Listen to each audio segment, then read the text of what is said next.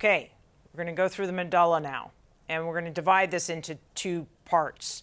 The medulla before the opening of the fourth ventricle and then after the opening of the fourth ventricle. So at this point, at the pyramidal decussation, and here's a view of the pyramidal decussation. Here's the spinal cord, here are the pyramids, and here's one of these examples where the decussation is marked by simply a jog in the midline. And what you see here, this is a cross-section right through that jog, not that jog, but a jog, is a cross-section that has been stained with myelin. So black is where there is white matter, and the white is where there are cells, neurons. Okay, so this doesn't look horribly different from a spinal cord section.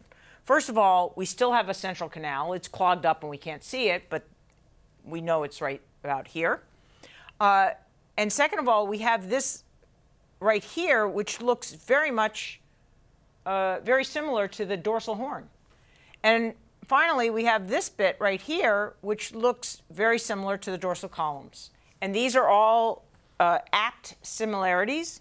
So let's just go through what we have here. We're going to start with the lemniscal pathway. The lemniscal pathway is marked by the dorsal columns. And what you have, remember that the central part of that is the fasciculus gracilis that takes light touch proprioception and vibration information from the ipsilateral leg and lower trunk. That's gracilis. And then fasciculus cuneatus, which is ipsilateral arm plus upper trunk. Again, light touch vibration proprioception. And I say this over and over again because you absolutely have to learn this. I repeat it so that you're so bored that you learn it instead of not learning it. Okay, you have to learn it. So what you notice here is that fasciculus cuneatus is properly black. That means this is all fibers. But look at what's happened to gracilis. It's all gray. There's a lot of white in here. And what's happening is those dorsal column fibers, those axons that are coming in from the periphery, it's the same, that sensory afference going all the way up. It's synapsing in the dorsal column nucleus. And there are two dorsal column nuclei, one for fasciculus gracilis, one for fasciculus cuneatus. They are, not surprisingly, named nucleus gracilis and nucleus cuneatus. Collectively, they are called the dorsal column nuclei. And here they start. They start at the very back of the medulla. So gracilis, just as the fasciculus gracilis started before fasciculus cuneatus, it deals with more caudal parts of the body, also nucleus gracilis starts before nucleus cuneatus. Okay, so that's our that is our lemniscal pathway. What about the spinothalamic tract? The spinothalamic tract is traveling right here. It was here in the spinal cord. It's still right here in the ventrolateral quadrant in the medulla. And what about the corticospinal tract? The corticospinal tract is in the pyramids, but it's in these pyramids, and as it descends, as it comes down from the medulla, this information is traveling off to where it's going to travel in the spinal cord, which is off here in the dorsolateral chimney or dorsolateral funiculus. So this crossing contains axons that are descending from motor cortex and making their way over to here. So if there is a lesion in the spinal cord, you have a loss of ipsilateral voluntary motor control. But if you have a lesion in the medulla above the motor decussation, you have a lesion, you have an impairment of contralateral voluntary movement. Great. What else can we see here? We can see a little bit of leftover of what would be the ventral horn. And this is, in fact, the ventral horn that gives rise to the spinal accessory nucleus. Okay, so the spinal accessory nerve. So some people will call this the spinal accessory nucleus. It is giving rise to contains motor neurons that innervate the sternocleidomastoid and the trapezius muscles. And they reach the sternocleidomastoid and trapezius muscles through cranial nerve 11, the spinal accessory nerve. What other cranial nerve nuclei are present here? Well, the next one that's really important is this one right here. This is the spinal trigeminal nucleus. And as we'll see in a little bit, information, you remember that the trigeminal nerve carries sensory information. The bulk of what it does is carry sensory information from the face and oral cavity. And that comes in to the side of the pons.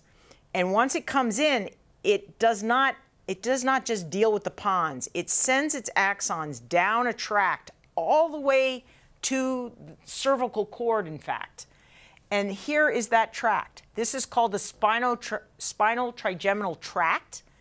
And as it travels down, the length of the medulla and halfway through the pons, it gives off, the axons give off collaterals. They send information into a nucleus called the spinal trigeminal nucleus. That spinal trigeminal nucleus also is present from cervical levels to the mid-pons.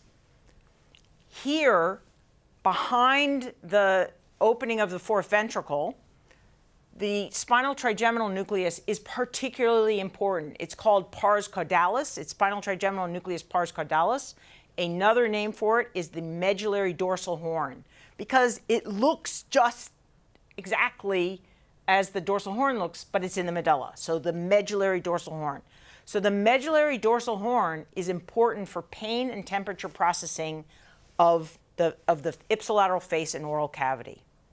If there is a lesion here, there will be a loss of sensation for the ipsilateral face and oral cavity. Things you have to worry about are protecting the cornea. Remember that if you can't detect foreign matter in your cornea, you can't blink to protect your cornea from harm, and so that's a problem. Moreover, remember that sensory lesions give rise to positive symptoms. And so a lesion in the spinal trigeminal tract or nucleus is going to give rise to typically going to give rise to dysesthesia, a feeling of pins and needles in the ipsilateral face oral cavity. It could be a feeling of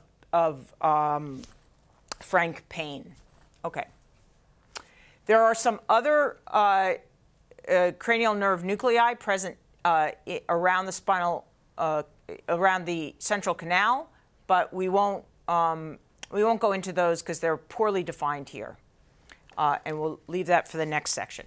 Okay, so we have dorsal columns giving rise to the dorsal column nuclei, gracilis, cuneatus.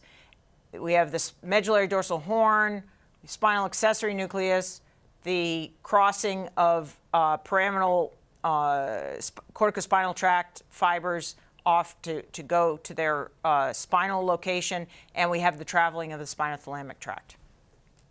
Now we're going to go just a step further, and now this no longer looks anything reminiscent of a spinal cord section.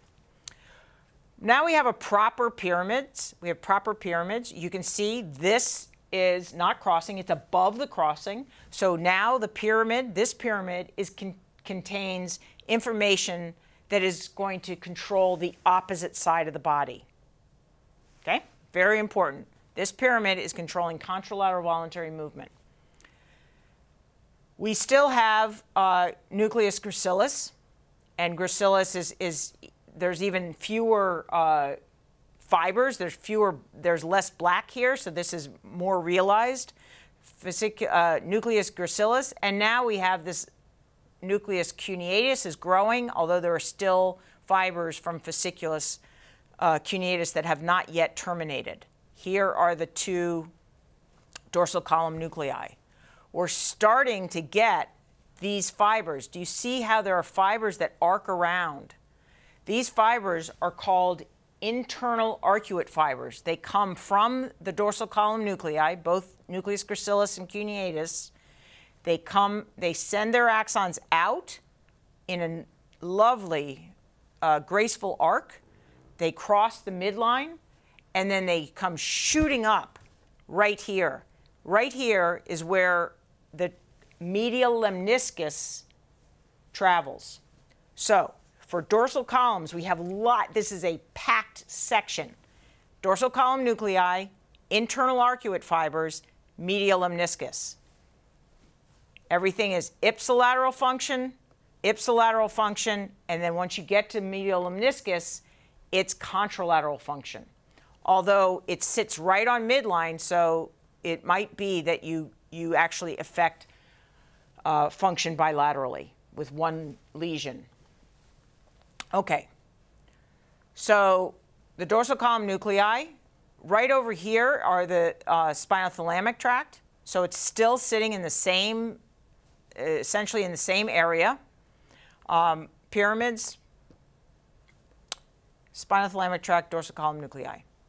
We still have the medullary dorsal horn. You can see the spinal trigeminal tract and the spinal trigeminal nucleus or medullary dorsal horn. So here is one of the important cranial nerves, cranial nerve nuclei associated with the trigeminal nerve. Actually, arguably, the most important cranial nerve nucleus associated with the trigeminal nerve. Up here, in this area here, there are developing some collections of cells. And here, what we are aided by understanding the developmental organization. This is essentially the core gray matter of the medulla at this level. And imagine that the central canal is right about here.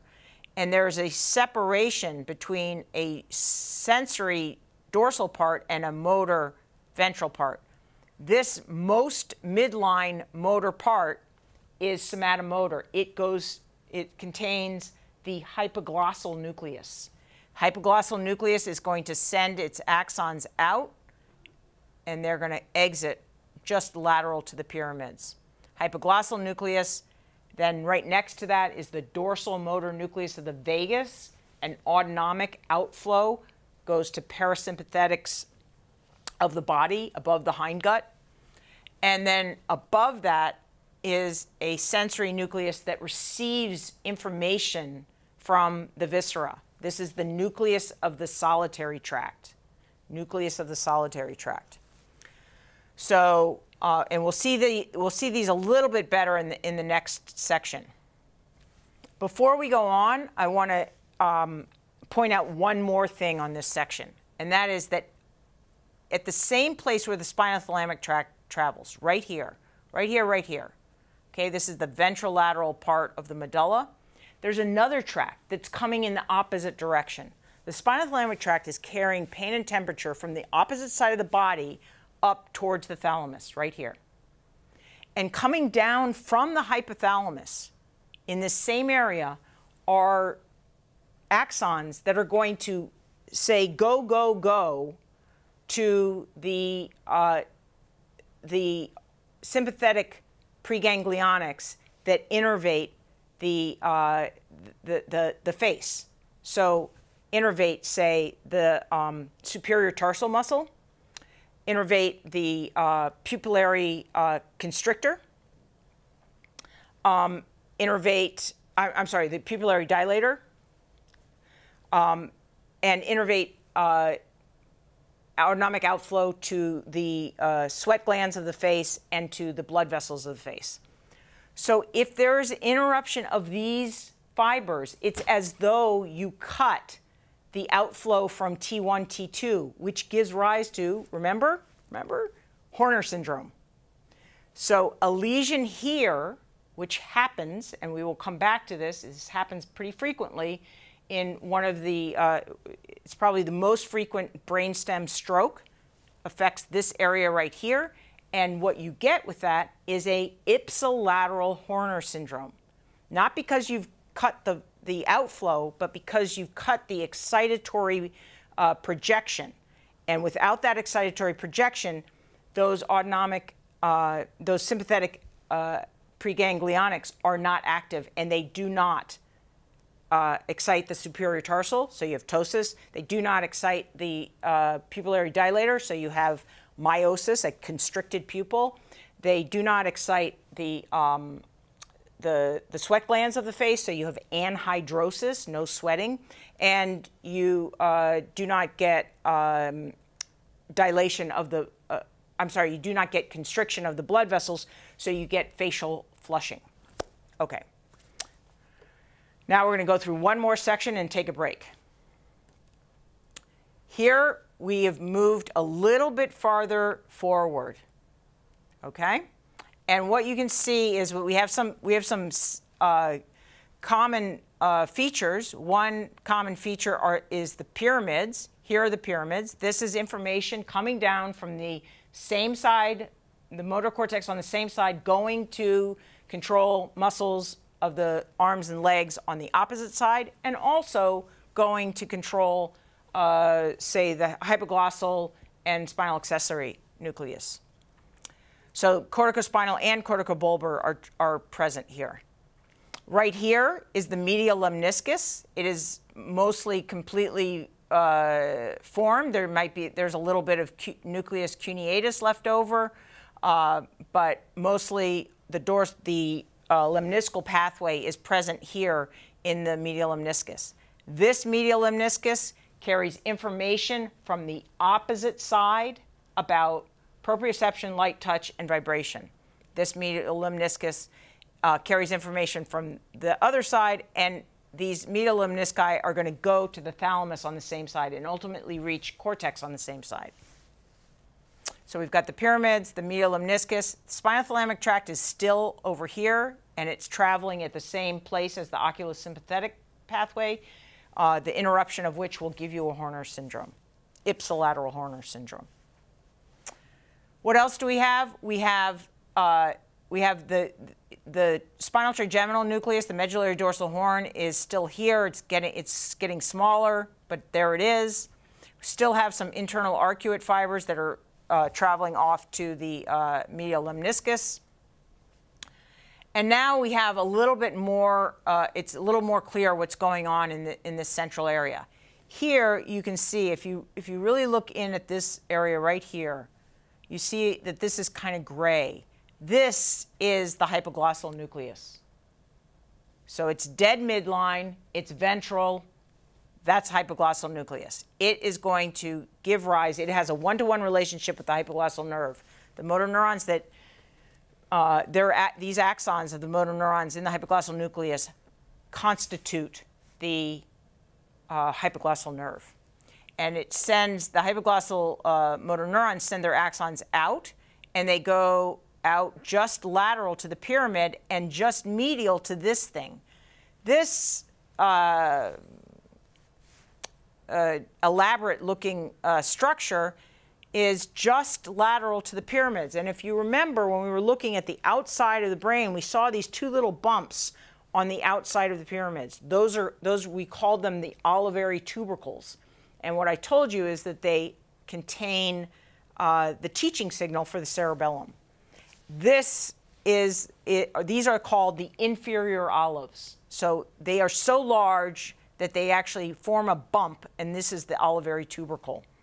So this is just the beginning of the inferior olives. These are connected to the cerebellum. They only connect to the cerebellum through the peduncles.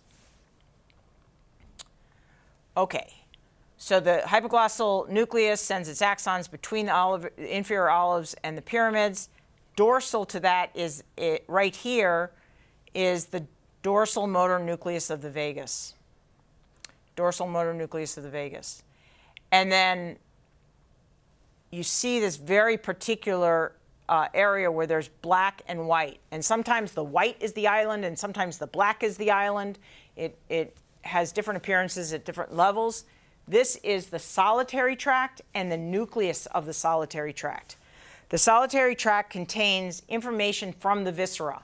It comes in mostly from glossopharyngeal and vagus nerves, with also contributions from facial nerve.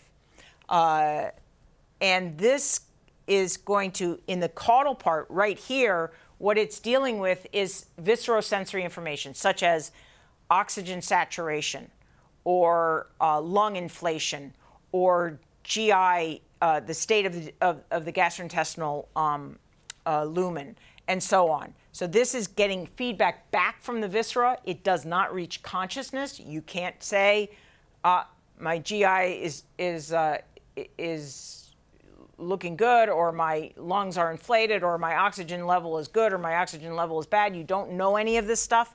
It simply comes into the central nervous system and then is used to automatically arrange for homeostatic adjustments. Okay, it doesn't reach consciousness, doesn't reach perceptual levels. In the rostral part, which we haven't gotten to, as the fourth ventricle opens up, what we will see is that the nucleus of the solitary tract deals with taste. Okay, taste. Okay, so that's actually the hardest part of the brainstem. We have something to do, and we have to go through a couple more sections in the medulla, which are also fairly challenging, and then we're home free, because the pons and the midbrain, relatively speaking, are really quite simple. Okay.